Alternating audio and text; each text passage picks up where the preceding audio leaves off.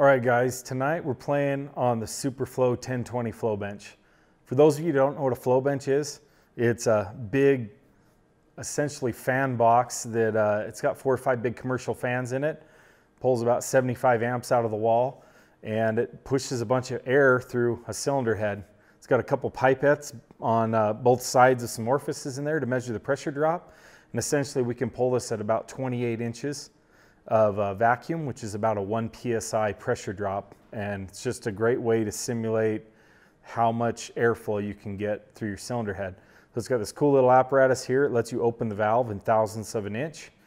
And tonight I have an OG, this is cool, this is an old school Hamilton low swirl high flow head. This is the original head that put Hamilton cams on the map. This came off my junker drag truck a couple years ago, and we're getting ready to do the Papa Saurus build. Normally I would just put one of our power driven stage 1 or stage 2 heads on there, but you guys bought them all.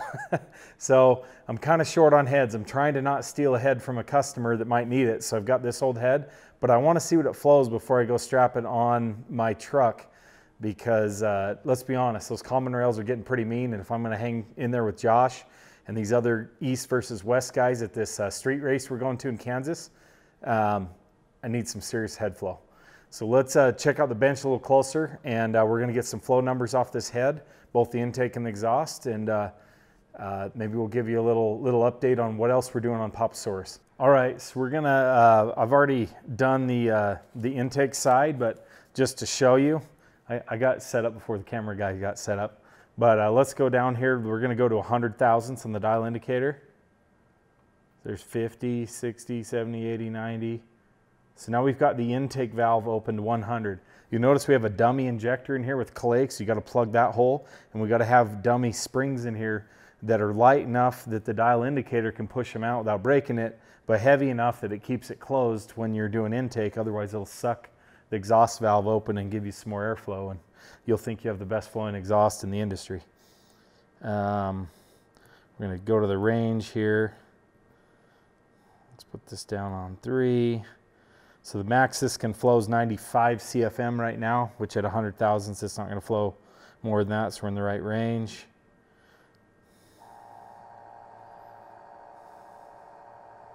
And we're doing all this testing at 28 inches.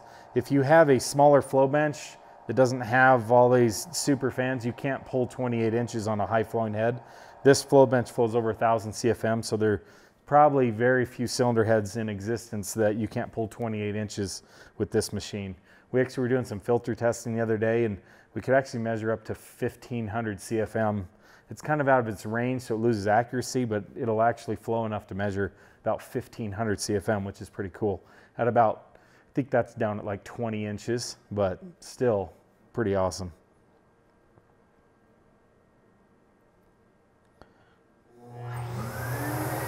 You can see the bench is just trying to hit 28 inches here.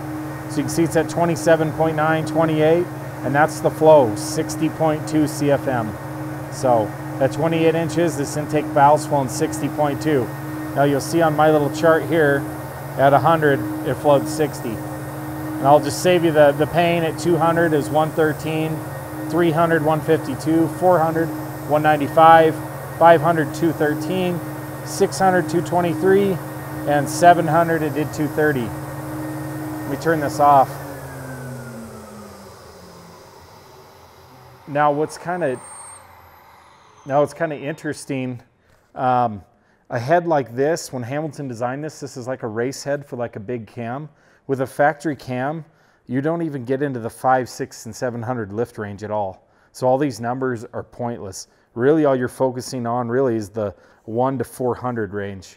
Stock cam barely lifts over 400, about 450 thousandths. Depends if you're 12 valve or 24 valve, but still 195 is huge. I think the last factory head we flowed peaked out at like 132, and it did not gain all the way up at 500, 600, 700 lift. It hit 132 at about 300 or 400 lift, and it didn't gain any more. So this is a pretty big upgrade over stock. So let's do the exhaust side. I'll kind of show you how we set up the indicator on here to do the exhaust. First thing we got to do is we got to put it on exhaust mode right now. See, it's on intake mode, so it's pretty cool. You just push this button, moves all the orifices and stuff around inside. Kind of a pretty cool machine, actually. Makes it a lot easier. Old school flow benches, you had to use manometers and do all kinds of math and ratios. This thing does it all for you. Pretty sweet. So we're on exhaust. So now we're going to come back up here and let's move this indicator over onto the exhaust valve. I'll pull this back up to 0. We're going to use this.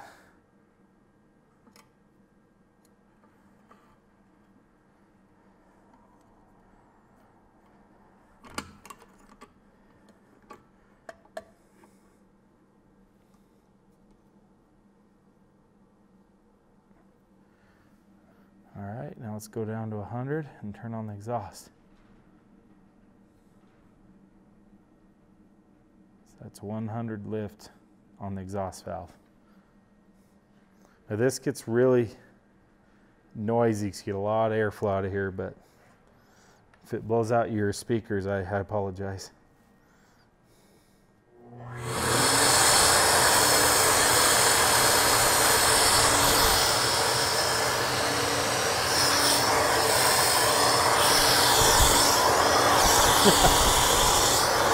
See, look, quite a bit of airflow at 100. So it looks like we got about 55 CFM. I just rounded the nearest whole number. Okay.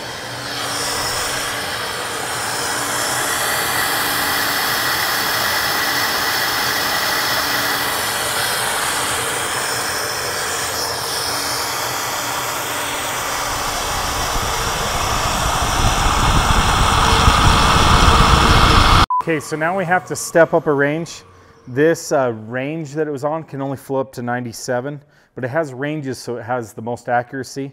If you test that same thing on the highest setting, it might say 95 CFM. So you can lose 2 or 3 depending on what range you're on. That was right on the edge. Right at the end, it clicked an arrow saying you need to go up a range to let you know. So we were on range 3. There are 9 ranges. So let's go up to, so we got to hit this F3 button here and go down in here to the range setting.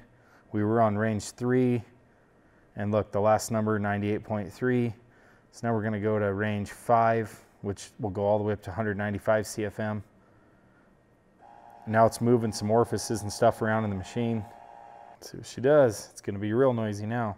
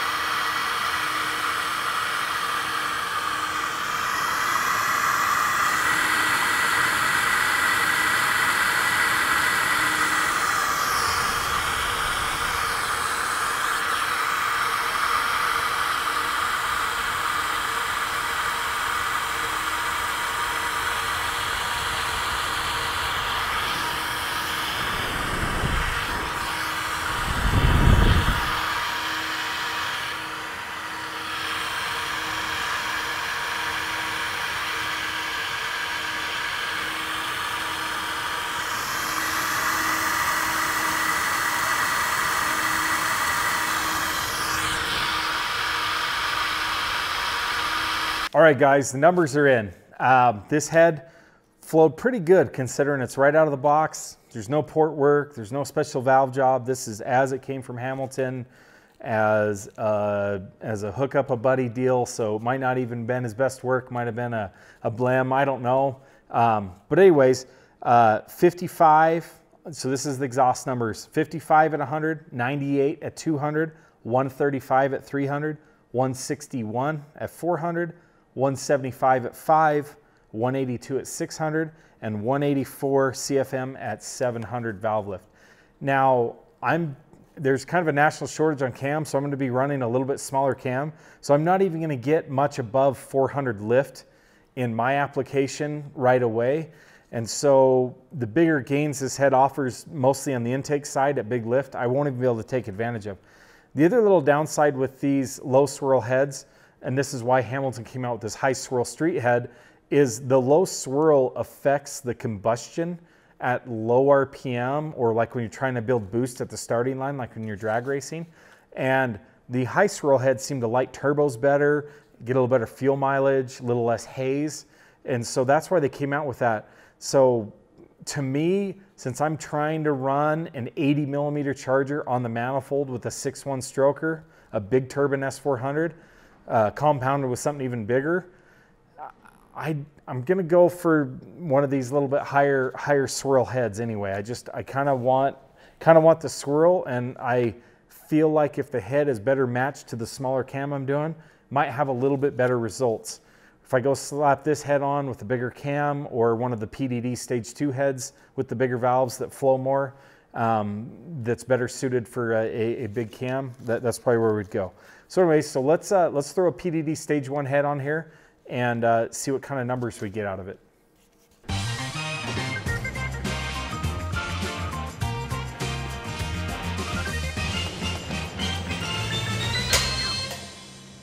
All right, guys, we got the PDD stage 1 head strapped on here. Now keep in mind, this is the factory valve size. So a 1.650 exhaust, a 1.77 intake valve. We're gonna test this at 100 thousandths increments, just like the other head. Just wanna see how this head hangs in there with these smaller valves. I don't have one of our stage 2s on hand. I'd love to do the same size valve, but this is what we got today, so let's get to it. All right, so we already had this set up on exhaust. We're gonna start at the exhaust side.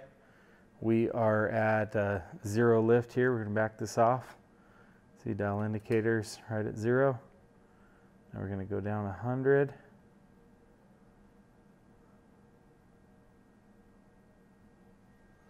Turn this thing on. Exhaust, range 3.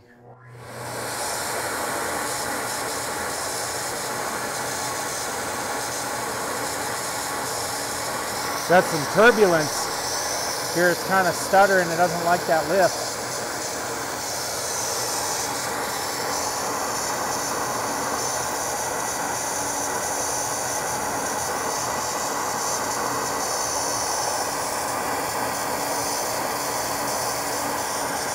Okay, go to 200.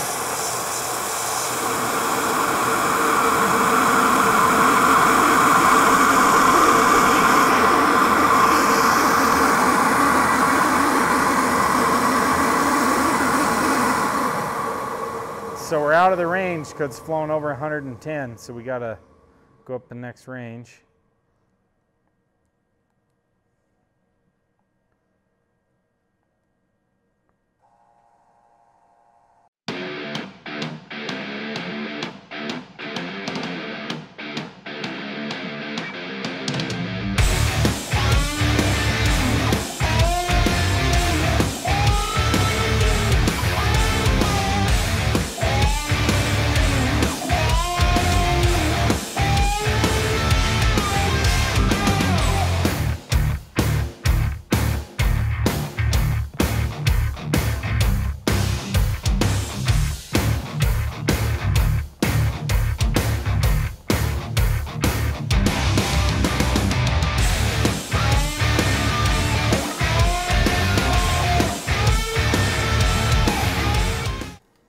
All right, so this is really interesting.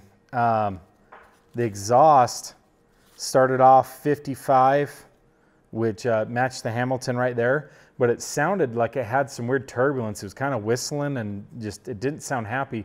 I was expecting to see the valve bobbing the way it was kind of like surging.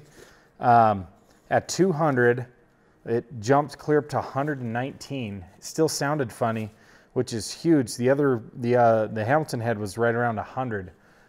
Sometimes with bigger valves, you get where the port will kind of stall because basically sometimes big valves are lazy down low when they have a high flow up top. And that's probably what's going on here. So this thing really took off at 200, 300, 166, monster.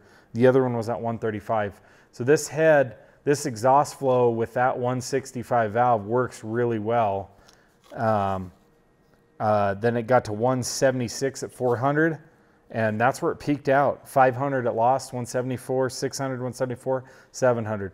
So if you were a cam designer and you looked at this head flow, you'd be like, there's no reason to lift this head higher than 400 unless you needed it to somehow get more duration and keep the tappet from jumping, because at 400 lift, it's done. So this should work really well with that budget builder cam. We'll see. Like I said, the dyno will tell the true tale. I have no idea how this, what this truck's gonna do on the dyno. All I know is I have to beat a whole bunch of common rails with a bunch of custom tuning. And I have an old P pump, some big old whole set turbo feeding a Borg Warner, and maybe a little bit of go juice on there to you know, the scramble button as they call it. So let's check out the intake side and see what it does. I expect the intake to be down. All the testing I've done, usually the stock intake valve really holds you back, especially when you get up in the higher lift numbers. So I'll be really interested to see what this one does.